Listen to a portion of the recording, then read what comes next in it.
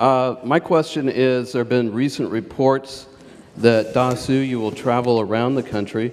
I'd like to hear if you could confirm that.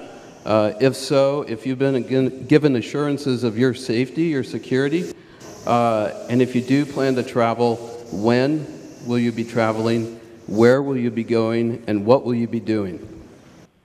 I hope to be able to travel out of Rangoon in a month or two, as soon as I've got rid of all the work that has piled up in Rangoon. I have not been given any particular assurances by the authorities, but I believe that it is the right of every citizen of Burma to have her security assured by the government. That is a duty of the government to make sure that all its citizens are safe and secure.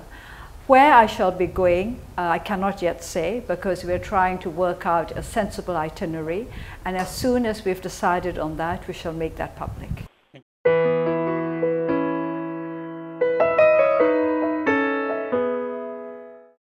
Will there be a day that you come to Hong Kong or Beijing to deliver a speech to students face to face? Thank you. Oh, I very much hope so, especially to Beijing, not because I have anything against Hong Kong University or because I don't admire it deeply, but of course you know what the significance of my giving a speech to, say, Beijing University would be. I very much would like to see that day very soon in the future.